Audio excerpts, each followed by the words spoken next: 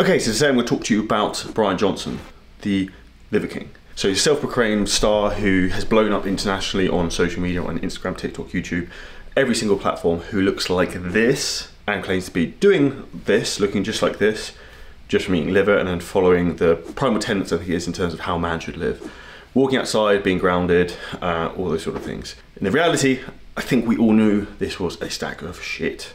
And if you agree, comment below. Now, this scandal all came about because there were some private emails leaked from the Liver King to doctors and other people within the bodybuilding industry seeking advice and basically planning out exactly what he wanted to do. So what was even more interesting in this, and he put on the emails predicting what he was going to do, he was hiring a film crew, everything like this, to actually live in his house to try and blow up his social media, and he needed to be in the best shape possible. So he was actually overdosing himself with growth hormone, everything under the sun, and spending up to $11,000 a month on performance enhancing drugs.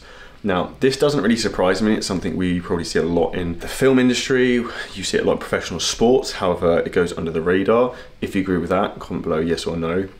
And the reality is, do you think performance enhancing drugs should be in sports, should be the mainstream, or should not be? Because a very interesting thing is that these are often drugs and compounds that are naturally found within our body. And in my opinion, with safe and proper guidance, they can be used correctly. However, there is a lot of misinformation, a lot of poor guidance, a lot of abuse that happens, which is what we tend to see in people, even people like the Liver King situation. Now, the problem with people like Liver King is he's obviously massively financially benefited from this. And as he said, he had loads of money beforehand, so he didn't need the money. So firstly, I question why he actually did it. I personally think he's just looking for fame, attention, and stardom. Now, the reality is, what's going to happen because of what Brian Johnson's done, the Liver King, is this. He's going to trigger other people to do exactly the same thing. And that's the problem. It's almost like you get the copycat syndrome. We're going to get other people who are going to maybe not necessarily be the Liver King and eat raw liver, and that's how they got so jacked, but they might have like the Pop-Tart diet, which all they eat is Pop-Tarts, but they take 100 IUs of growth hormone a day, and they say that's why the way they look is because of the Pop-Tart diet, or whatever it would be, for example. If you'd like a certain diet like that, comment below, let me know what you think. The reality is, what is going to get you results in terms of your physique and your training and nutrition is looking at a long-term perspective. It's making sure that your health is looked after correctly, whether you're using performance enhancing drugs or not, because what Brian Johnson has been doing is definitely not sustainable. Also, his apology video that came out is laughable. Like, the whole thing is just a joke.